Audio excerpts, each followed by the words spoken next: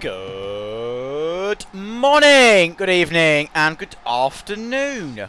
This is Nathaniel Kempton Productions here today, and welcome to Railworks Terrain Simulator 2015. Now, today you can quite plainly see that we are here at Cheetam Colliery for Cheetam. Sorry. Cheetam Town for Cheetam Colliery. Not much has changed at this particular station since the last video. I don't think. I may have added a couple more trees or a few more houses or something. Boing, boing, boing, boing. Anyway,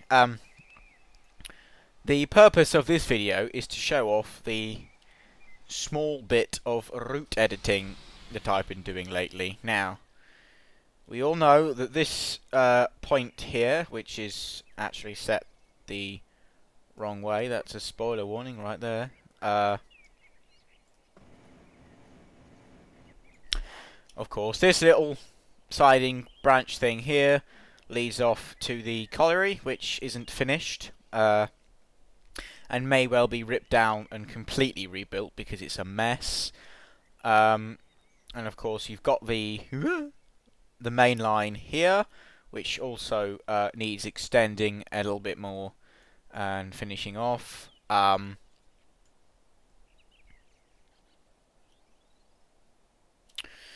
And further up here we have the new branch. This is completely new. And this, if we fly along a little way, I don't know how far the camera's going to let us go. Not very, I don't think. Oh. About to there. So we are now exactly a mile away from Cheetam. And that's where we're going to be going. If you have a look here. Pick up passengers from Cheetam Reservoir arrivals, and here we have the new station. Ooh, yeah. Spoilers. So without further ado, I must first of all apologise for how quiet I am today, and the amount of lag we're getting. There's fuck all I can do about either of them, but let's try anyway.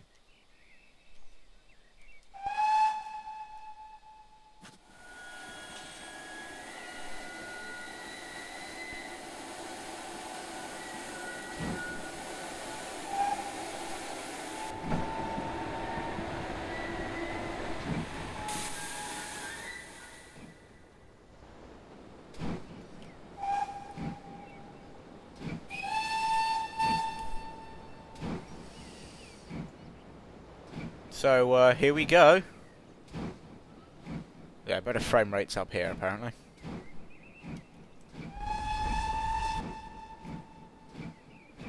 You can see it's quite a windy day, the way the smoke's going straight across there, look.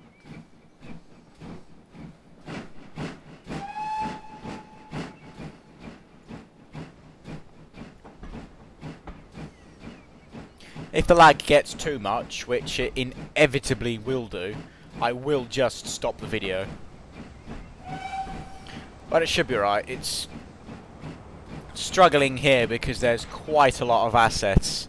All the trees and all the vegetation and all the little houses and all the detail and such like it. There's quite a lot for the computer to cope with. So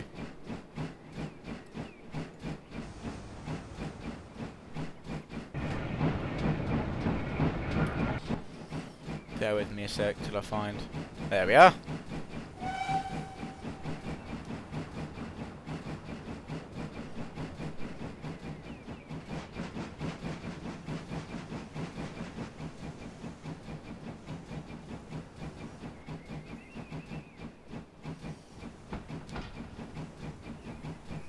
We're getting there. It'll improve once we get past the colliery. So, yeah.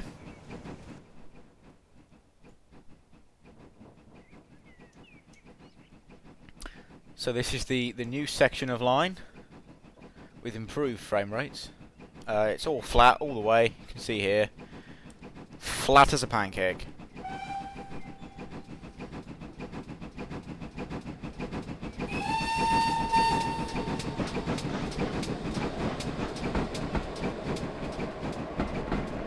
Yuck.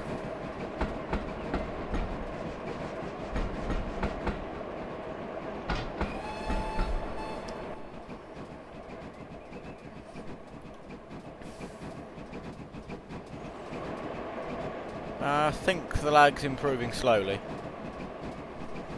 It's like in a cab. Oh, it's better in a cab. Yeah, so, how are we all? We all good? Fantastic. Hello, fireman. Hello. Hello. Ha!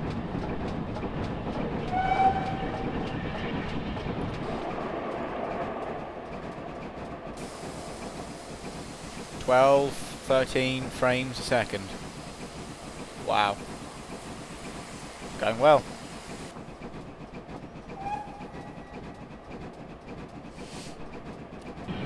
Sorry if I don't talk very much, there's nothing really to say. Apart from, look, here's the route, enjoy it. And the lag, enjoy the lag too. So I've cheated a little bit. I've put Railworks into a smaller window. I don't know if it's working or not. I'm still getting 12 FPS outside for some reason. And 9 in the cab. So, yeah, it hasn't worked at all.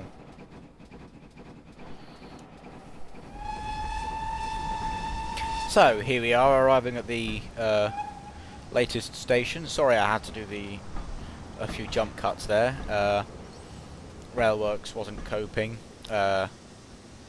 with the amount of lag that was that we was experiencing. Station's not complete, as you can see. There's no fence over there. So that needs sorting. Pardon me. Most of it is complete though. There's a few. Obviously, there's always going to be a few things that need doing. As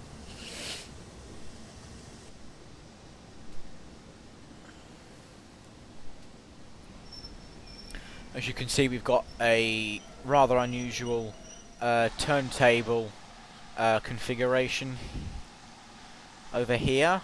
I think this is the, is it the Bath turntable? Yeah, something like that. Can't read that. So you've got a spur coming off for it here.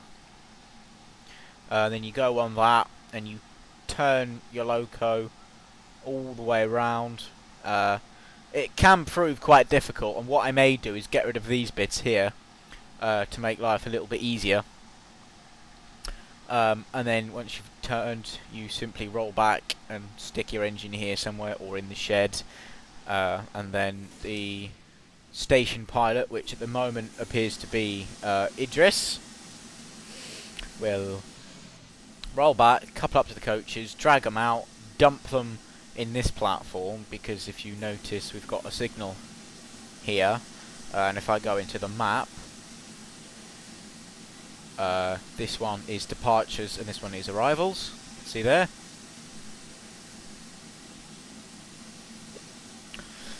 And it just makes things a little bit more interesting when you're in a free roam scenario. And when the route is finished completely and I've managed to work out how to do AI traffic, there will be AI passenger trains that roll in. The engines will be uncoupled, turned and put on sheds, and then the challenge is to get the little station pilot here to shunt the coaches into the next platform, maybe add some more coaches, maybe take some coaches away, and just generally create different challenges. So there could be that handbrake didn't work.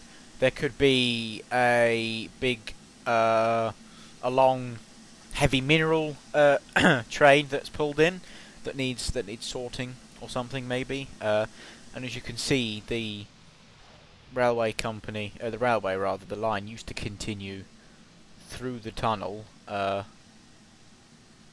doesn't anymore.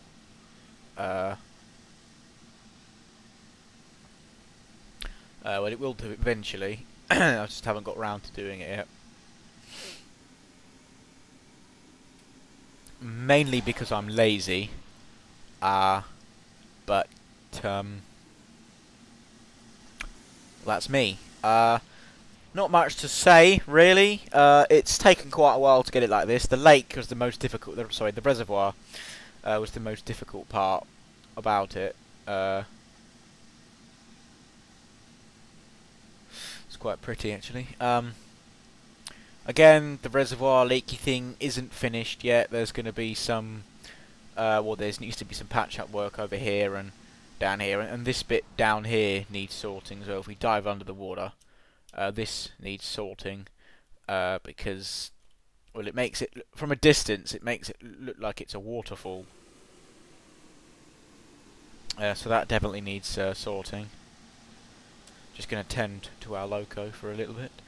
I shan't show you the route back, but what I will do is fly along and show you the parts that you've missed. There isn't anything you missed really, apart from this little water thing. The scenery along this section is very basic. There isn't going to be very much scenery at all. There may be a few bridges added, maybe some footpaths, a couple of houses, the odd cottage perhaps. But nothing drastic. Because, well, railworks. And as you can see, for once in my life, I actually managed to get the platform a decent size. It fits, what's that, 1, 2, 3, 4, 5 coaches, I think that is. 1, 2, 3... Yeah, 4, 5. It fits 5 coaches in both sides quite nicely, so... 5 coaches is probably a little bit too much. In fact, you can fit another coach in. Like, you can fit a 6th coach in there if you wanted to, but of course you need braking space. As I've said, the turntable is going to be neatened because it's a bit of a mess, and these edgy bits here need sorting as well. And for some reason, I don't know if it's because my graphics are so low, whenever I'm on a turntable in any locomotive, this seems to happen.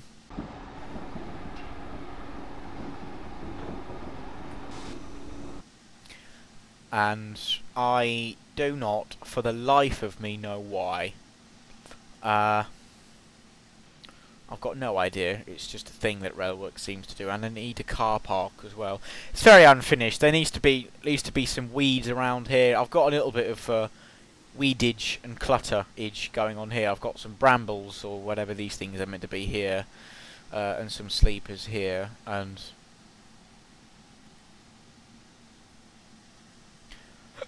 I thought she was groping him for a minute then. And of course this platform needs a fence as well. Not sure where to put the car park, because I can't put the car park this side because it's rail locked because of the yard. So I'd have to put it over here somewhere, which means there needs to be road access, which means we'd need to have a road cut across at an angle across the track and disappearing off into the hillside there somewhere. Which involve building road bridges, and I don't like building bridges. I don't like building tunnels, which is why most of my route, if we actually pan out now and see the route in its entirety, there are only 2 tunnels on the entire thing. We've got the short one here, and then the shorter one there. There aren't any bridges, I don't think. There's one sort of here somewhere, just before you get to Cheetam. and then of course you've got the very, very small one here, which is the head shunt, where the head shunt would have continued. But yes, I'm lazy and I can't be asked to route build properly. And I may well change the turntable as well, as I've said, take these sections off just to make it a bit easier to use. Take that bit off and that bit. Yeah, I've got a little housey type thing going on here as well. They are going to have gardens. I'm gonna cheat quite obviously and copy and paste them all because that's how I do things. And I'll put a road going down this side and a road down this side. I'll flip this row of houses the other way, so the front is facing this way, like these ones are, and then join it up to the road for the car park access. It's going to be a very small car park actually.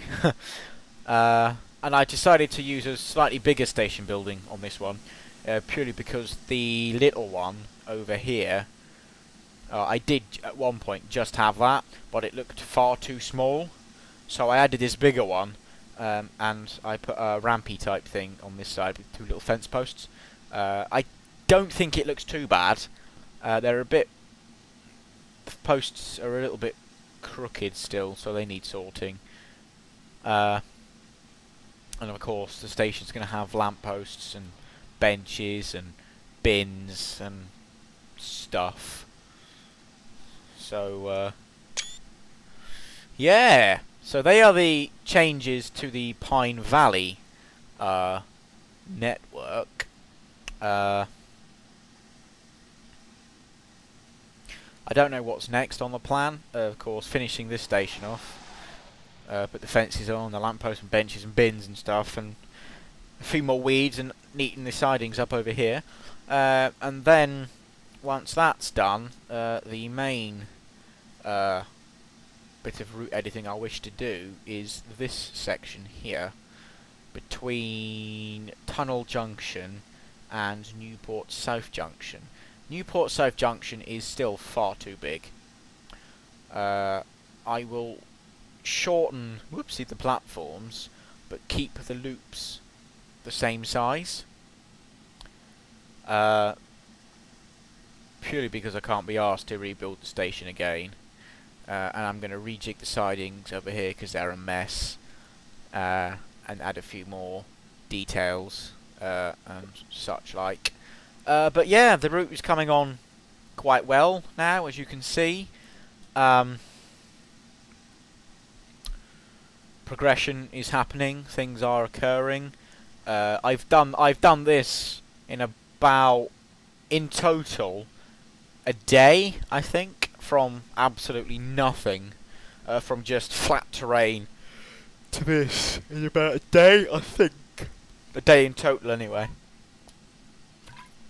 Because I normally spend sort of 2 or 3 hours every so often editing, and then collaborate those hours together to get a total time taken. So it's been about a day so far, and it still isn't finished. There's no signal box, there's no point rodding, no lamp posts or anything. And you can see how far the scenery goes. I don't do it very far. You are supposed to do it at least 2 miles from the edge of the track work. So really the scenery should stop here. But can't be bothered. So I never do it very far because my draw distance is very low anyway. And if you make the hills big enough, if you make them tall enough, you won't notice that there's anything beyond them, if you know what I mean. So if you get down to track level, you can see here the hills are nice and high, so you don't know that there's nothing over there until you get to sort of this height, which you won't be. This height's the highest that you can get to anyway with the camera. So you can see there that there's a few low bits that need sorting, especially this piece, this bit here, where you can see the flat terrain behind. So that'll be sorted. That's about it. I realise I've probably bored you all half to death. My videos are very long and quite boring sometimes. I try and spice them up by making myself go hyper beforehand. But that doesn't always work, so... So, thank you very much for watching, and goodbye!